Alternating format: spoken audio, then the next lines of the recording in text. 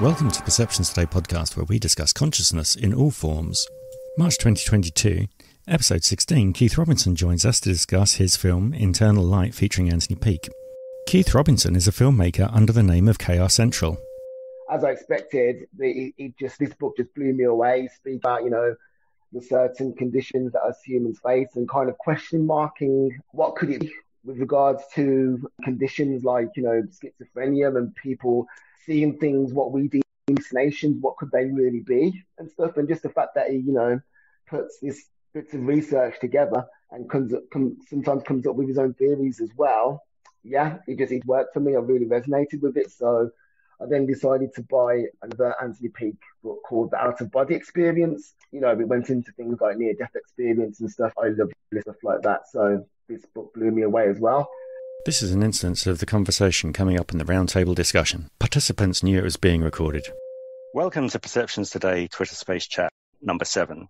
It's the 12th of October 2021, and today's topic is Anthony Peake's Internal Light with our special guest, the filmmaker Keith Robinson of KR Central Films. And your hosts for today happen to be Central Awareness, also known as Melissa, and M. And as we've always said before, this is actually being recorded, and if you're quite happy with that, just request a option to speak and we will give you that access, but you will be reminded continually throughout the conversation. And it would be nice when somebody else is speaking, just to get rid of any feedback or anything, we keep to mute unless we're talking between ourselves, and we keep that going. Now, here we go. The summary of tonight's kind of conversation is Keith Robinson will have a chance to introduce himself. I'm starting to hear people giggle already. This is no good. And then we go into how he got interested in Anthony Peake, followed by, now, Keith, you're letting yourself down by having your speaker. Yeah. Could you mute yourself for a minute, please? Want to mute myself? Yes, because I'm hearing myself back here now. Do you have headphones or a wired system? Tamara, stop typing. I can hear you. Could you go on to mute, please? Thank you. Now, Keith, are you going to get yourself a set of headphones? I don't want to do this whole interview and talk seriously today, because you know what it's like. I need a sign from Keith. Tap a window or something to let me know you're getting a pair of headphones or something. Meanwhile, I would actually recommend following Keith on social media platforms, whether it be YouTube or his Facebook page under the links that he provides on YouTube. He also has K Central Films as well. I'm just waiting to see if everybody's okay before we start going on to letting Keith have his introduction. I am okay. I'm sure. Good, Jeffrey. It's nice to see you turned up. Yeah. If anyone comes across any technical issues, feel free to send M or myself a direct message, and then that way we can let Paul continue hosting. Oh, by the way, I forgot to give the guidelines, which is the major thing. I've been laughing so much. Right, Keith, have you got headphones or not correctly? Keith, I know you're unmuted. I know you were going to speak. Keith is having troubles. I think he is. I think Yeah. he's having the Jeffrey issue where he can't get muted. No, sorry. There's no Jeffrey. Can you hear me? Today. I can hear you now. Yes. Right. I can hear you. Okay, sorry, I'm not sure if it's my phone, but it keeps on cutting, so I'm not sure if my phone's slowing down or whatever, and yeah, it just keeps on cutting you out, so yeah, just let me... I'm going to go through the guidelines, and then once I finish that, Keith, right, I can hear myself coming through your phone, so if you could mute that, that'd be great. Am I still coming? Your mute button isn't working. Right, okay. Do you want to see if we can mute him from... I can try and mute him from... Go on, line. you mute him, Melissa. No. Go on. Without cutting him off. Excellent. Boot him out. Right. Because this is Perceptions Today Twitter space and these are the guidelines, you may not have heard these before if you're new. My first one is be civil to all and keep on topic if you can. Again, the Twitter space is best used using a phone or a tablet with the app. And again, it's always best to have your headphones charged and also your phone charged. When it comes down to announcements, I'll be using the mute button to address technical issues, questions from the DMs, to ask people to ask our guests questions. And at times I'll also use the mute button along with mentioning and promoting other people that are in the account at the time, and also keep us getting, if there's enough hands up and we want to get back on topic and there's 6 questions out there, we'll try and get them all sorted. You will also see the icons below. We tend to use the heart symbols in there, and the best one we use is the hand for asking questions. And if you're having technical difficulties, whether it's me speaking, which it feels like today after everything else that happened, use the peace symbol to show that you got technical difficulties, 100% that you agree, and also the fist for something else. I just don't know. And when you speak for the first time, you can either give it, like, say, a 30-second introduction to yourself and also your question, or just further information to that piece of topic. And again, if you like this content of the topics that we're discussing, leave a comment somewhere on either the account or elsewhere that you find us on any other social platform. And again, if you want more comedy, just seem to turn up, and we seem to provide it quite nicely. And on that note, would Keith like to give a little introduction of himself and how he got interested in Anthony Peake? I'm going to think that's technical difficulties at this present time. Nope, you're back. Can you hear us now? Oh gosh, I can. Sorry, hello. My phone is so slow. I do apologise. Right. Okay, you've now got the floor. Okay. Hi, my name is Keith Robinson, Birmingham, and what I can say is that I'm a very big Anthony Peake fan, to the point where I felt I had to make the video that I did without getting into Anthony. I think that was a time where I started having what you would probably call, a spiritual awakening, or kind of like my mind expanding to a different kind of spiritual life and I started losing myself quite bad in life as a probation service. And yeah, really, I just kind of like started slowing down in life, and I really didn't know what was going on. So anyway, forward to around about, I'd say about March 2013, I was speaking with a fellow friend who's also like a kind of spiritual concept artist and stuff. And we were just having a conversation. She started talking about time being an illusion. It was that something clicked then. I hadn't really gone much into the concept of learning about the pineal gland or the third eye then or anything. It was just kind of like, she said, yeah, time is an illusion, reality, blah, blah, blah. And I was like, I don't know why I resonate with what she's saying so much, but thought to myself, I really want to check this out. So when I put time being an illusion to YouTube, I kind of flicked through a couple of videos, and I happened to click on one video. I think it was called something along the lines of reality is an illusion, time, space, whatever. I can't remember what it was, but a channel by a woman called, I think it's Evita Ochel, with the guest speaker being Anthony Peake. And when I listened to it, I was just really blown away. I had to listen to it more than once. I listened to it so much to the point I even downloaded the clip and converted it onto MP3. And I became very obsessed in it. And that was the beginning of my obsession with Anthony. I listened to it throughout 2013. And then sometime in 2013, I would binaural beat meditation. And I was basically listening to these kind of frequencies to do with brainwave entrainment. And I became obsessed with that. As you can tell by now, I've got an obsessive personality. So again and again, I'd have my headphones on and just constantly doing binaural beat meditation, like hour after hour after hour, until I felt this like stuffiness in the middle of my head.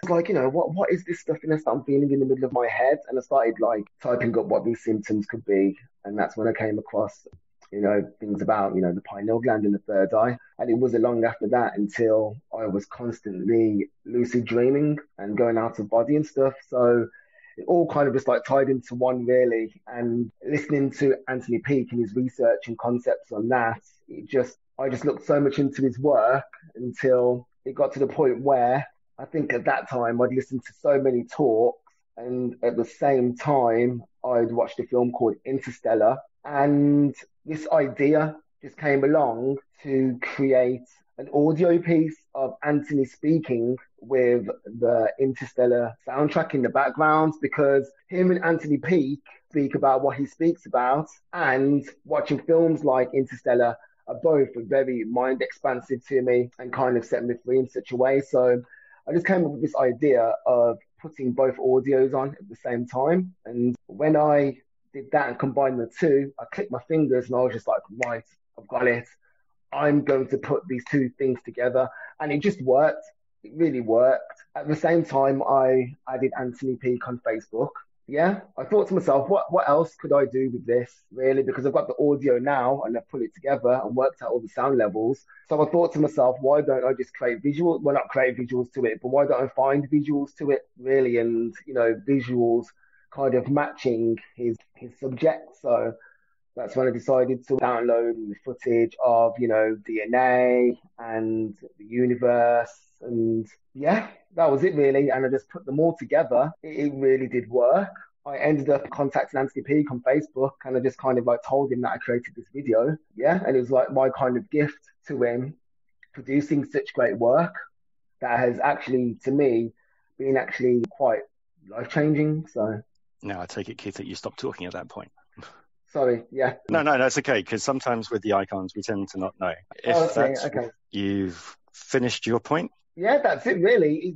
Funny enough, I hadn't even, it was basically Anthony Peake talk and podcasts that I was really into. So this was before I'd read his books. I did buy my first Anthony Peake book at the end of 2016, and that was Opening the Doors of Perception, The Key to Cosmic Awareness, which hadn't been out for very long. And yes, as I expected, this book just blew me away. Speak about, the certain conditions that us humans face and kind of question marking what could it be with regards to conditions like, schizophrenia and people seeing things, what we deem hallucinations, what could they really be and stuff. And just the fact that he, puts this bits of research together and sometimes comes up with his own theories as well. Yeah, it worked for me. I really resonated with it. So I then decided to buy another Anthony Peake book called The Out of Body Experience. We went into things like near-death experience and stuff. I love stuff like that. So this book blew me away as well. And after that, not so long ago, I bought myself The Infinite Minefield, and I haven't started reading that yet, but I'm really looking forward to reading that one. I remember I did tell Anthony Peake some time ago, back in 2015, that I was going to make a part 2. I was going to make a second video. I haven't really been making videos much since then, but I will be back on creating videos next year, and I will be creating another Anthony Peake video next year. Okay. If you're ready, I will go on for the next bit and say some things. So I probably need you on mute at this point to make sure that we don't get any feedback. Keith, sorry. So, guys, if you've been in the room before, or if you've ever been contacted me, you would have seen that I'd always give out 3 kind of links. And Keith is one of the first links that I would try and hit you with, because it's a very in-depth piece of information which has served me very well for trying to get on an equal level with people to figure out if they are interested or not with consciousness and whether to take a conversation further so that we can both learn from each other. And I have to say and give a good shout out to Anthony Peake for giving me the contact details to Keith. And today, Anthony has been very gracious of actually retweeting information about our talk and the subjects that we're going to be covering today. Again, I'm going to go over a quick brief bio of Anthony Peake. Then after that, as I said, we're going to go into the actual topics. And if we're okay with that, then I will begin. I'm just going to check with people that we can all hear each other, and technical difficulties are out of the way for the time being. Superb, Jeffrey. Good. Centered awareness, we're all good. Centered awareness can't hear us. No, I did. I put the peace sign up. No icon turned up. That's okay. I will have to. Peace sign. Here, I'll do it again for you. The peace sign is technical difficulty. The peace sign is technical difficulty we assigned. But that's not what peace means. No, but we don't have a technical difficulty symbol, so that's the one I'd assigned at the beginning of the podcast. Roll it back. Go listen. Okay. All right. Is that better? Are we all sitting comfortably? I shall begin. So, first off, if you want to find out more about Anthony Peake, use his full name, anthonypeake.com, and you will actually be able to go to his website. If we start off in the very early years, in 1966, he was age 12, and by accident he came across a book called The Sky People by Brinsley Le Trench. Now, this is a fascinating book which is along the lines of talking about people landing from other planets and coming here, and it's along the lines of Undaniken kind of book, and it got him really interested in these topics. You'll find it was published in 1971, and oddly enough, that the guy who wrote it was an 8th Earl of Clancarty, which is the 7th Marquis of Housden, which is interesting because he was born in 1911 and died in 1995. And he was a prominent ufologist. And the actual titles all relate back to Ireland, where he was an Irish peer, but came from. So from there on in, you find that Anthony Peake gets into John Keel's work, which is Project Trojan Horse, and also falls into Jacques Vallée's Passport to Magonia. Now, I've read the second one, Passport to Magonia, and I would definitely recommend that for people to get into. It's fascinating because it's combinations of seeing how mythology of fairy folk, aliens, spirituality all kind of merge into one. And again, we've always said in this room that language is not descriptive enough, neither is art or sculpture. One day we'll find out with all our senses what actually is the best way to put across what we're feeling and we see, because we don't always see the same thing. If anyone knows anything about Anthony, he's actually a voracious reader and wants to know so much information. And he's got a very unique way that his mind works to bring up facts once he's actually read them. It's almost like encyclopedic. Oh, there's a new word I've just created. No laughing in the background, people. Right. So at university, he chose courses that would accommodate his wide interests, which basically specialized in sociology and religion, the theory of language development. And along these lines, he had an interest in Italian Renaissance art. After that, he did a postgraduate course in management. This also brings him into a strange way of dealing with people and figuring out their personalities in greater detail. But it took him away from his calling of being a writer. Then his interest in the esoteric continued for many years, along with fascination with quantum physics and also neurology. Then in 2000, he had the opportunity to take a sabbatical from his business career and decided to use his passion to write a book. It took him a long time to figure out what was going on. It took him a year to actually get a manuscript ready together. Then that manuscript turned into Cheating the Ferryman, which is, again, a fascinating book and will have you turning those pages very quickly.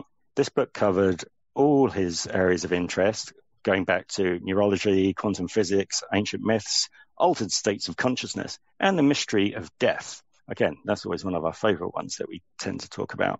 But you'll find out that it took 5 years before his actual work appeared in print. And if you're familiar with Professor Bruce Grayson of the University of Virginia, he actually helped get that book into print by talking to people.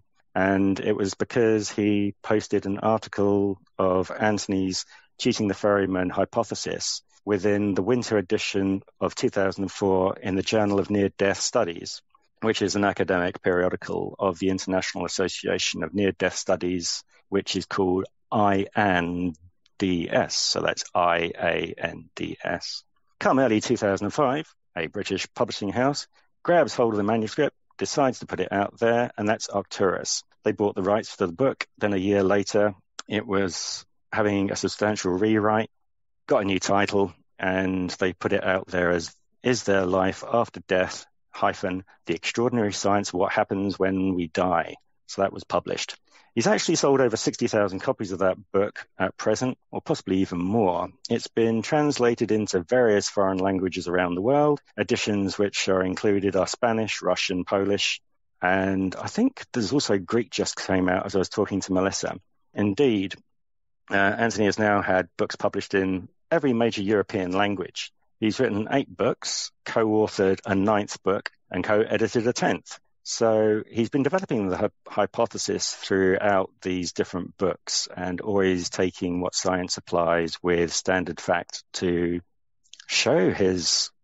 Because obviously, if you're going to talk to skeptics, you need to have information which actually will hold them tight and bring them in, or they will just hear something and then disappear and run away, because that's the kind of case. He also helped write a book about J.B. Priestley, which was in 2018. And in 2019, he actually wrote a sequel to that book. And also, you're going into, as Keith said, about the opening of the doors of perception. Again, a superb book, again, published in 2018. He's done audio books as well for his first book. Now, that's the quick bio of him, and hopefully some of that information was of use, and you got a feeling for his character. It was really helpful, thank you. Excellent, Em. Glad to see that we got Signs of Life and I haven't dropped everyone off into a nice little somber sleep. All right, okie dokie. Now, Keith, this is where we come into where you've been playing around with the actual film footage. We're going to take sections of the actual video, and at any point, please raise your hand and we can discuss certain topics. If you start off watching this, you'll find Anthony Peake starts asking questions to the audience, and he's talking about when you hear that voice in your head, whether it's actually precognitive in a manner and helping you actually find out what's going on and help you out of bad situations. And he tends to talk that it led him into listening about NDEs and the panoramic life review. I was going to do experience, but I'm crossing NDEs with everything I'm reading. And as you know, it's one of the moody traits. And he talks about this. And if you were here last week when we were talking NDEs, we went through 17 traits that were actually brought up in another subject from one of the papers that was discussed. So the panoramic life review means from point of birth to your death that you're suddenly getting imagery, and it's like your whole life has been either on a CD-ROM, Netflix, or YouTube kind of affair. So at this point, he's thinking, well, if that's the case, where's it all being recorded? Because sometimes he's talking about the fact that when you're having these NDEs, you're kind of feeling like you're either going into the light or floating outside the body, but you're also getting information at the same time. When he's talking about his own memories, he says he can't remember his own childhood in a sequential manner. He'll start remembering actual feelings of, say, touching fur, but he wouldn't remember, as an example he gives, of being told when his grandmother died. Now, with the people in the room, do you have continuous memory of childhood, or do you have those kind of flashes which are called chaotic or charged memories, as he uses in the actual video? I would say flashes. Sometimes I can remember things from when I was like 6, but other than that, everything else is forgotten. Is it sensory though, or is it just being told information? Well, no, some of it's sensory. Like I can remember 9 years old, things that I was doing at 9, like dancing in the living room. I can remember things like that. I don't think, no, because if I speak about something to my mum that I did when I was young, she says, how can you remember that far back? So she can't really remember to even tell us stuff that we did when we were young. So I'd have to say a lot of it would be sensory. Okay, yeah, so that's what the main kind of game is. And if this is a typical thing for most of us, it bears out the point that Anthony Peake was talking about. It's very, very rare flashes, though. Otherwise, the majority of my childhood is forgotten. But I presume, like the rest of us, if you get either a sensory smell or some other touch, it will actually trigger off some other part of memory which has been laying dormant for a while. Gabe says so. You say so, Melissa. That's good. Now, Keith, can you still hear us? Keith, can you hear us? Can anyone hear? I can still hear you loud and clear. Excellent. Didn't want you disappearing and running away from the first session that you've ever turned up to. No, it's okay. I think because my phone's quite slow, what I'm doing is that I'm listening to the audio from the laptop, and then as soon as you want me to engage, I'll put the earphones back on and speak through the phone. So excellent. Good going. Feel free at any time to put your hand up.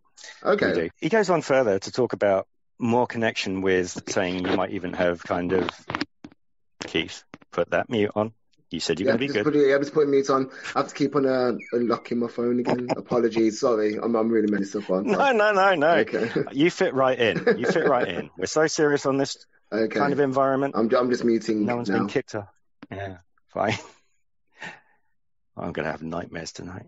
Anyway, right. So with this, we go into talking about it might even be weather kind of scenarios that you're being triggered and remembering, or even just sitting in your pram. And these would be considered supersaturated memories. Now, the big question, which is where he now starts into hooking in the audience, is in case the brain actually records your whole life, how can it be proven and shown to other people? Because, okay, Renegade. What I want to say is that from my childhood, I can remember almost everything, almost every single day. But the difficulty is, inside these memories, there's also a false memory. So sometimes fantasy got mixed up with reality. I don't know if anyone has this kind of experience. That's excellent. I will definitely be talking to you a lot more. I am very much, as people will know in here, very fascinated how brains work. And Gabe is just giving the icons down there saying that he kind of agrees with what you're saying, which is great, Renegade. So it means that we're all in the same environment and looking at the same things. Oh, we got new people. By the way, Paul Headley, you'll find that if you do want to speak, we are actually recording and we have got guidelines, which they were up there, but it's basically civil to everybody. I will be using promotional kind of bits and pieces, maybe mute everyone, but I will be rambling backwards and forwards. And Renegade? So about these memories and fantasy mixed together, it's also one specific dream. It's always coming back since when I was 4 or 5, something like that. This dream is coming back until today or maybe tomorrow. And I don't know if it's special or normal that this happened, but I can literally draw out a map of this dream sequence, including with the memories that are inside this. So I just want to say this as some background info about memory. Excellent. I have to say that it's going to be, as I said, there are characters in here who are supplying a lot of really great information. And when we have more topics and possibly interviews or round tables, you're definitely invited back, because it's just going to be fascinating with the way that other people interact, think, process information. Because a lot of them out there won't actually talk to you about how they process, because they want to act like normal people, but there is actually no normal. You're trying to fit in with a world which is kind of fake in the way that emotions are portrayed on the outside. I think most of us will agree with that. Okay, Tamara, that's good. Nobody else, it's just you and me tomorrow. And Renegade, we're fine. And Melissa, that's good. I know some of you are at work, and again, I really like the fact that you've taken time out of your day to listen to us when we're doing these things. So Anthony Peake then goes, if we're going to do this, he went into research and he looked up Wilder Graves Penfield. Now, he was born in 1891 on the 26th of January and died in 1976 on the 4th, in April on the 5th day. He's an American-Canadian neurosurgeon, and he expanded brain surgery methods and techniques by including mapping the functions of various regions of the brain, such as the cortical homuncus, which is always good to spell, which is HOMUNCUCUS, and also expanding on a variety of topics about hallucinations and illusions, plus déjà vu, and contemplating whether there is scientific evidence for a human soul. The reason why I give you a breakdown of his character, first off, before I talk about Anthony Peake's bit, is so that you know he's basically a driven individual. And now the reason why he's actually driven is that Anthony goes on to tell of Penfield's younger sister actually died due to complications of inoperable epilepsy. This struck him so hard that he wanted to find out a way to help others who had suffered from this condition. People keep sending messages at the moment, so I'm just trying to make sure that we're not lost anyone. While he's doing this, he decides that you can find a way of cutting into the brain and cutting around the area that affects it. And if people are not too familiar with epilepsy, what it is a storm that starts in the brain, but it also starts in one place, which in neuroscience they call the focus, and spreads out like a forest fire across the brain. I think we've got people that might have either know people who've got epilepsy or have it themselves or anything along those lines, or read a lot about it in here. I'm just checking if anybody wants to speak. That's fine. We're all happy. As you know, I always check just to see if we're all going okay. Yep. Yeah, you can go on. We're listening. That's good. Oh, hi, your new face. That's good. I'm just trying to pronounce that correctly on a very small screen. Oni, yes? Is that your name, Oni? Yes, my name is basically Onismas, but it's shortened to Oni. So you can call Oni. Thank you very much for doing that, because it would have, I wouldn't have gone through those syllables easily. I'd have to repeat it 4 or 5 times.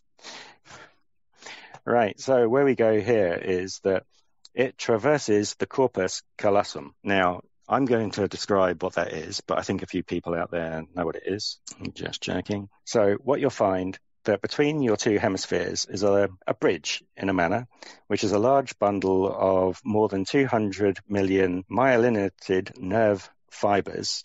And the myelinated means it's the equivalent to having insulation on wiring. So that covers it. And it connects the two hemispheres, as I was saying, permitting communication between the left and the right. And sometimes you will find that there are abnormalities. My teeth aren't in today. Abnormalities which have been identified in children who have actually been maltreated in their younger days, which is curious to find when I was researching this. Going back to the actual temporal lobe epilepsy, if you have one of these, you actually black out and have a grand mal seizure, which is taken from the French, which means that you actually lose consciousness, but your muscles will actually have violent contractions as well. This is also known as a tonic-clonic seizure, and is caused by an abnormal electrical activity throughout the brain. As you can imagine, we don't know why it actually produces the electrical stimulation to do that and cause those problems. Now, in the video, at 3 minutes and 7 seconds, he's telling about how Penfield thought that if you could actually stop the storm starting, you could actually localize where it comes from,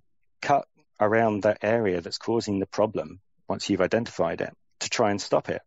And the way that he was looking at it was, when you've seen forest fire or forestry people fight fires, was either put a trench around the area with, if it's a fire, and fill it with water or sand so that it can't actually jump that area of the trench and then cause more fire elsewhere. And this is the principle he was taking for the brain. And again, this is a very extreme way of doing things and very radical surgery. And you have to know what parts of the brain control what or stimulate which. Now, has anybody actually heard about what Penfield did? Because I'm going to launch into that, because that's fascinating. What's going on in the medical industry. I'm a tech guy. Excellent. And yesterday, I embarked on some journey into biotech.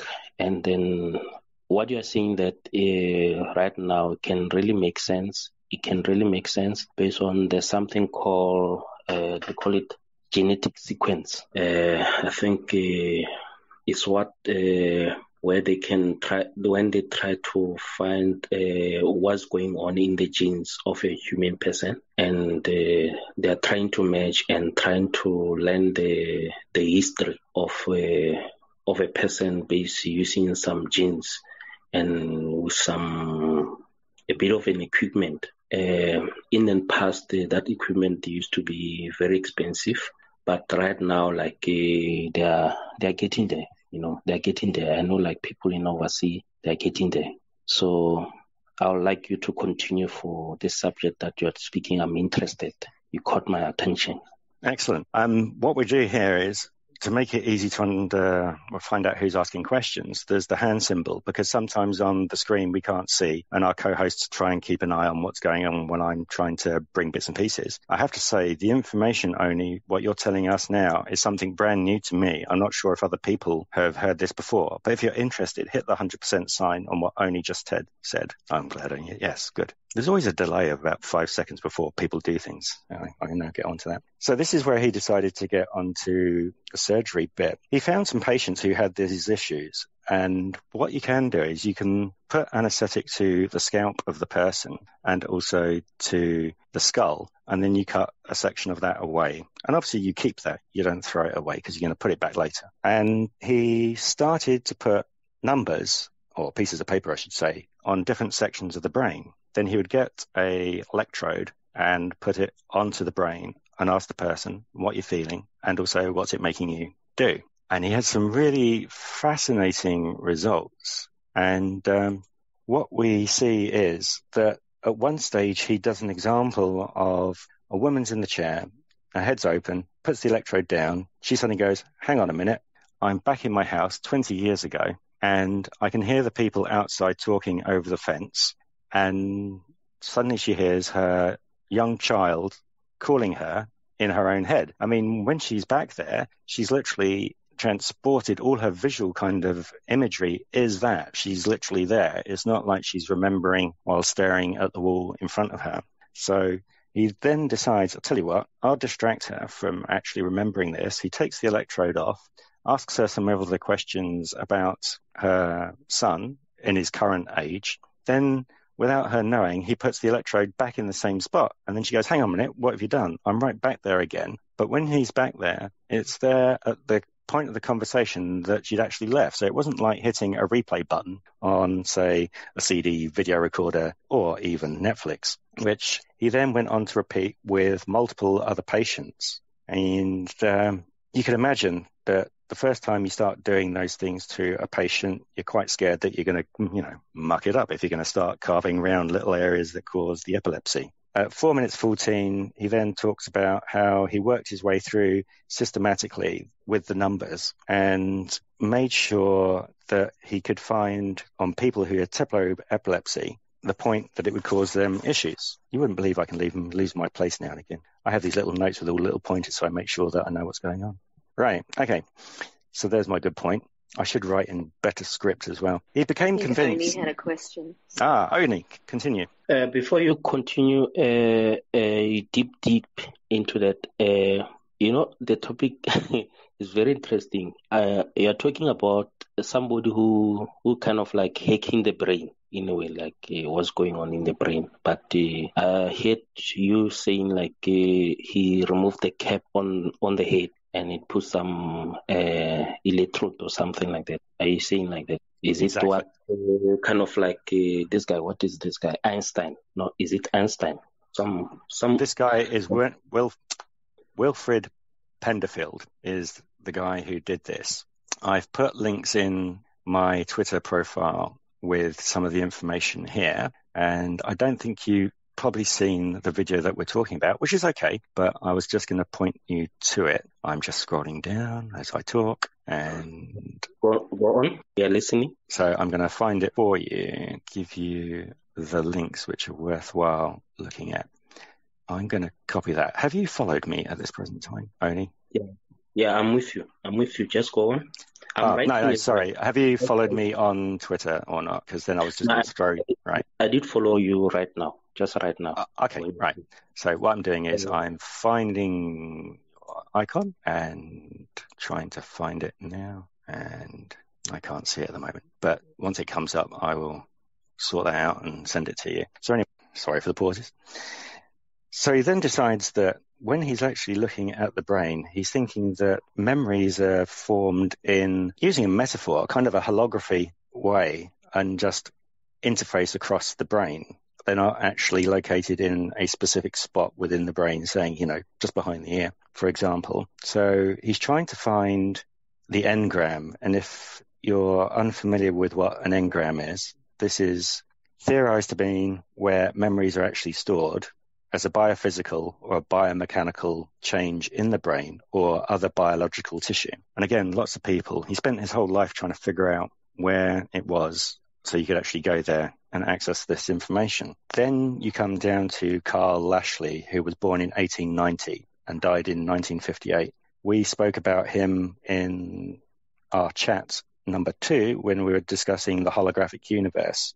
And he spent most of his career trying to locate the location of memories in the brain as well. And he also it's all at kind of the same time that Carl Pribram was also of Georgetown University, was suggesting that memories also worked in a holographic kind of way across the brain and being a whole field, but or possibly even somewhere else, because the body produces an electrical field and no one can really define what goes in there. As some people in the room have been, they've actually had accidents where they've actually knocked themselves out of their body and seen other things which they shouldn't be able to see, or they've been unconscious in hospital rooms in slight NDEs and then picking up information and storing it. And again, it kind of says that the body's a receiver and consciousness is a signal being picked up by the body. And when they were playing around with brain and using electrodes, they started to find that there is some kind of location in the temporal lobes, which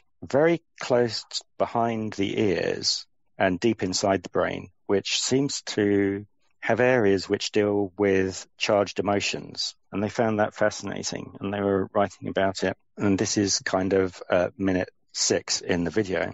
Now, Paul, are you there? Hello. Guess who's Hi. been talking to no one? I'm going to redo this all again. Not the whole bit, just... Can you a little bit go back on something you spoke about something that is behind the ears? Can you go just a little bit on it? Yeah, sure. Where did everybody else hear me drop out from? I literally just missed the last 2 seconds. It wasn't much. I heard you say the temporal lobes in the brain, deep inside the brain, behind the ears. Excellent. That's good. I don't need to repeat everything. Good. So When they were playing with electrodes and looking just behind the ear of the temporal lobes, they found that inside there is an area which is small but deals a lot with charged emotions. And this just hasn't been explored further because they can't seem to find the information at that point. So then we're going on to Solomon Sharansky, who is a Russian who we talked about before, who remembered everything. And he was born in 1886, died in 1958. Now, because he remembered everything, he found he could actually go around Russia as a memory man.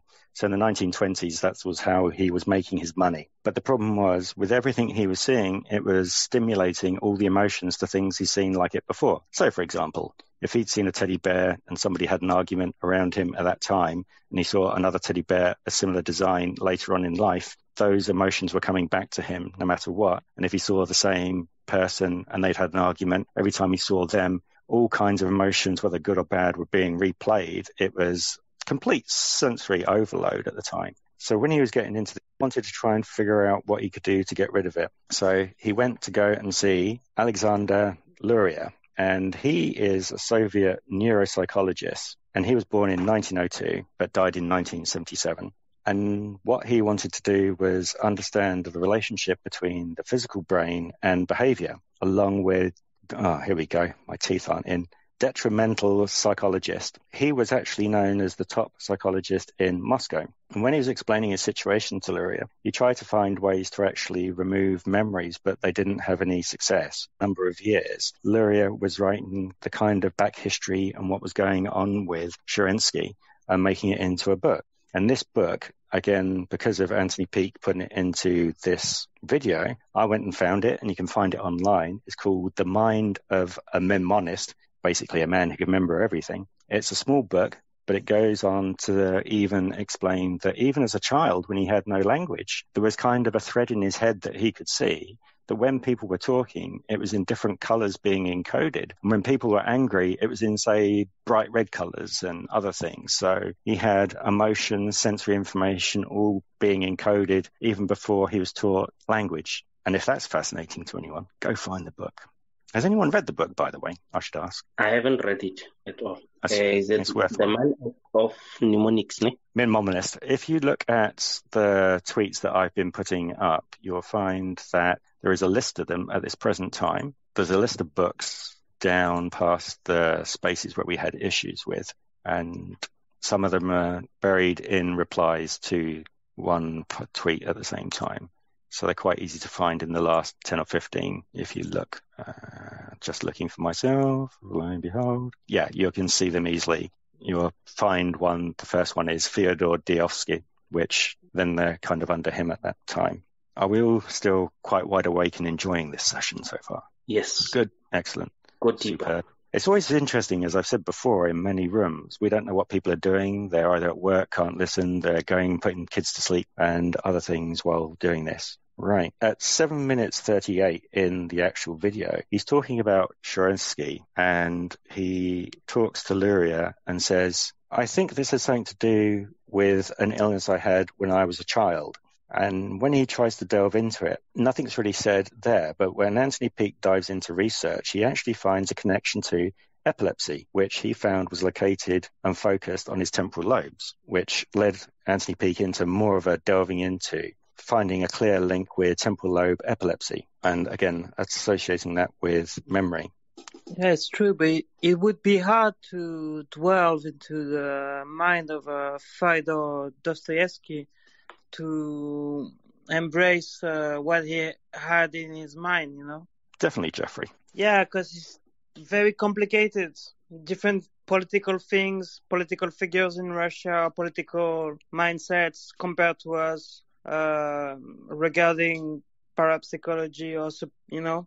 Yeah, because we're going to be getting on to him and discussing his temporal lobe epilepsy as well. Renegade? Well, about his brain, maybe it's like a radio. Inside the radio, there's also nothing stored. But yeah, if they're going to play a song, for example, let me call a song White Rabbit, for example. This song, White Rabbit, that isn't in the radio. But yeah, the frequency as all the information that can be played in this radio, and so translate it into another vibration, for example, a dance or stuff like that. Oh, definitely. It's still out there, whether you're actually connected as a human body to the signal or not. It's still in the ether, for example, as we're saying. But there's also doubles in Dostoevsky's mind, but political doubles and Russian figure, political authority ruling the mindset of the characters in his novels, Oh, definitely. Yeah. And again, we're getting down just into that area from the video as we're taking it in sequence, talking about. Yeah, because the political sphere takes a lot into the double mindset and the conscience of actual in real life, not. So what we go into next is Anthony Peake goes, do you know about Kim Peake? And that's P-E-E-K. Many people know about Kim Peake. Oh, okay. Here comes a small bio. He's an American, and he had a condition of having temporal lobe epilepsy. And if you remember the film Rain Man, you'll actually see that Dustin Hoffman actually portrayed his character, obviously with exaggeration. One of the things that you found was that he lived in Salt Lake City, and he could forget nothing as well.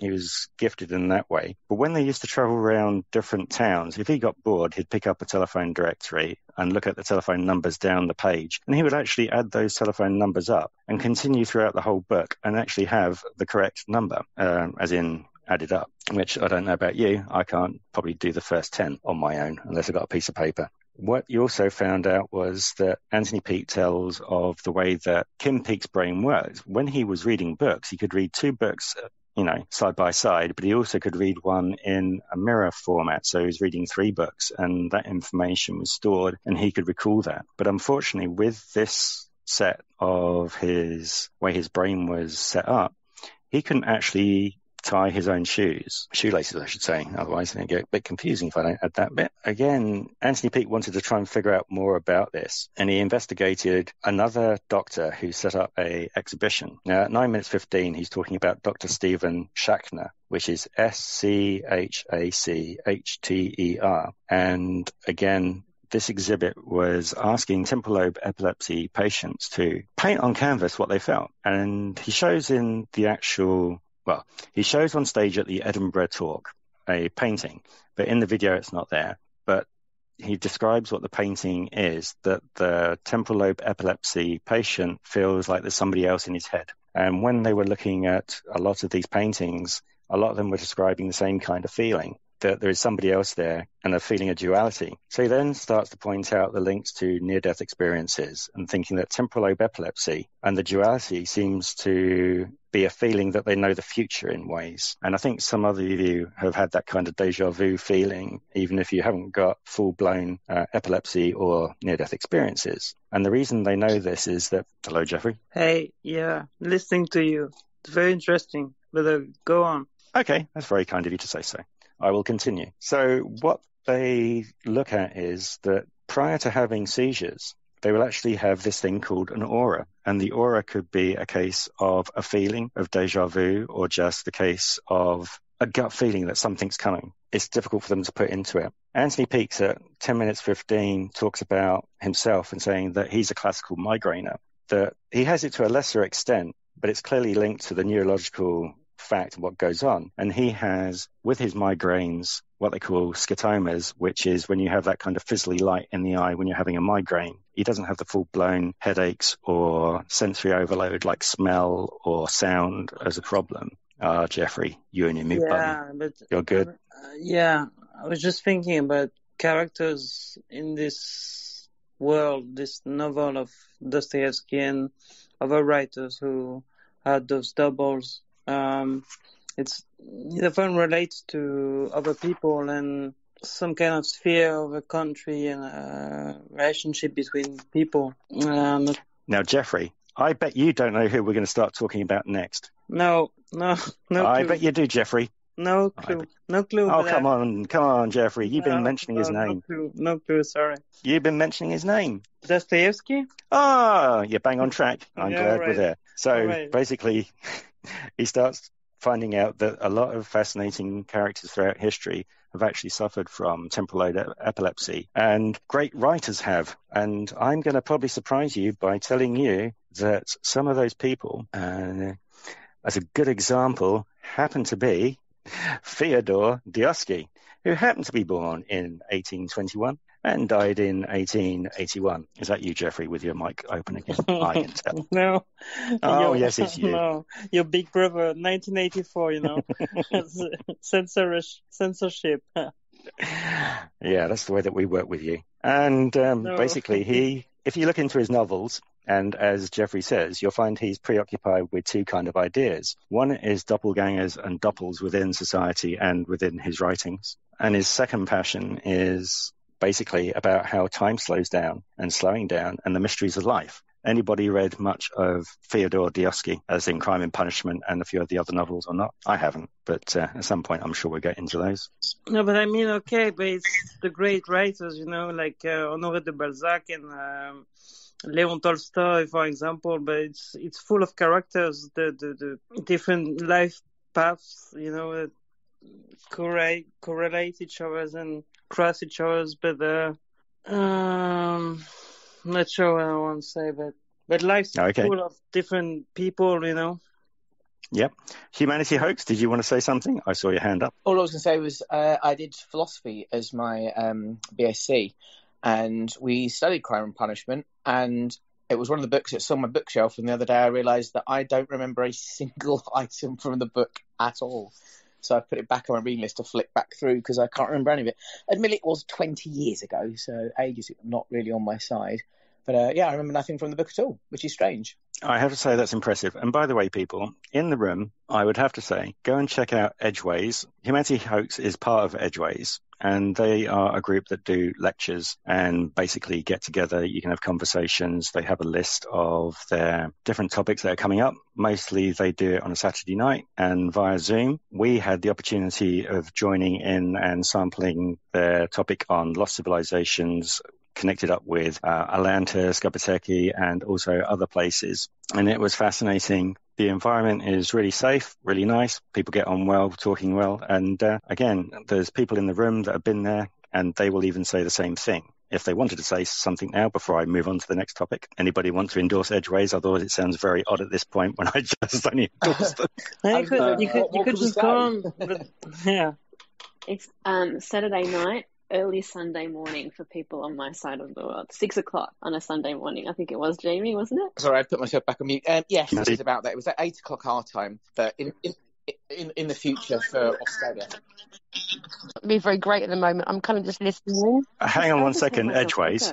Edgeways, just 1 second. Now, if Humanity Hoax puts himself on mute, I'll put myself on mute, then Edgeways, do yourself a nice, good introduction of what you are, and that will go down nicely, I think. As I said, I'm outside at the moment, so the audio isn't great. I'm kind of finishing up on the night and listening to this as I'm finishing up for the evening. So sorry about the noise in the background. Edgeways is it was a forum that I put together over lockdown on the back of a very good friend of mine had said that we should be engines of kindness and community. So I had put together a Saturday night gathering for a few friends, and that took off. We then found our name, which was Edgeways, and we now put on a free talk every Saturday night at 8 o'clock on a huge variety of topics, anywhere from what you just mentioned with Jamie this week. This week we have a very good friend of mine, Gemma Honor, who is talking about transactional analysis and her coaching cards that helps people out of the stories that they've found themselves trapped within. We have mediumship and art. We have urban witchcraft coming up. We have talks on the mythology and folklore behind mirror magic. It's just a host of different conversations every week, and we all get together and we have a really nice time. You're all welcome to join. So the Twitter handle for me is, what am I on? I'm on Edgeways, right? It's Edgeways with a... Underscore. So if you give us a follow, the schedule is up for the rest of the year. You're all welcome to join. It's really lovely to hear you guys talking tonight. Usually it's not a very good time for me, but I saw you guys on and I thought, no, I'll jump in for a listen, and it's absolutely fascinating. So thank you. But I'm going to go back on mute now and hide myself. That's okay. I'm glad you could actually make it, because obviously we are only here if life allows other people to do things. Now, out of the two that put their hands up, I need somebody to tell me who put their hand up between Greybeard and Oni first, because I didn't see. It was Greybeard. Okay, Greybeard first, then Oni. No, I'm sorry. I just wanted to back Edgeways. Being my first Zoom call with them Saturday. Paul, when you showed that to me, I just wanted to support them. That was an excellent show. Very, very community oriented. I felt, being my first show, I felt at home while on that call with them. I mean, you guys called out our names, you said hi, and you welcomed all of our questions. It was very much like this group here, which is rare. I've done quite a few different, Twitter, call spaces, and they're just not as welcoming. And I felt the same sense on that Zoom call with Edgeways, and I learned a lot. We talked about Göbekli Tepe, which I've known in the past and researched, and knowing Graham Hancock and his books, and I actually still learned quite a bit from you guys on that show. So that was excellent. I highly, highly recommend it to everyone. That's great of you to say that as well. And Oni, if you fancy taking the floor. It's my first time hearing what you're speaking right now, and I got so interested. Even though, my angle, I was trying to understand what's going on when somebody had schizophrenia, whereas you are focusing on epilepsy per se. But my side was I wanted to go deeper, but I'll sit back and listen to everything that you say. Then I'll have that clear understanding. Because of you mentioned something like Ingram, where memories are stored. So I would love to know more about that part and the holographic universe that's happening inside the mind. Thank you. I'm glad there's so many new people, and Oni, it's glad that you're thirsting for knowledge, and you've also got knowledge that you can partake and give to us, because we're very much on that, and we do actually talk about schizophrenia and other bits and pieces along those lines, as other people will agree. And if you do agree, the 100% sign would be nice to be able to be seeing now. Hooray! The delay in the world. Excellent. Right, so what I'm going to go on to now is Anthony Peake tends to talk about that there is a term called Gershwind syndrome. Now that's spelled Gershwind,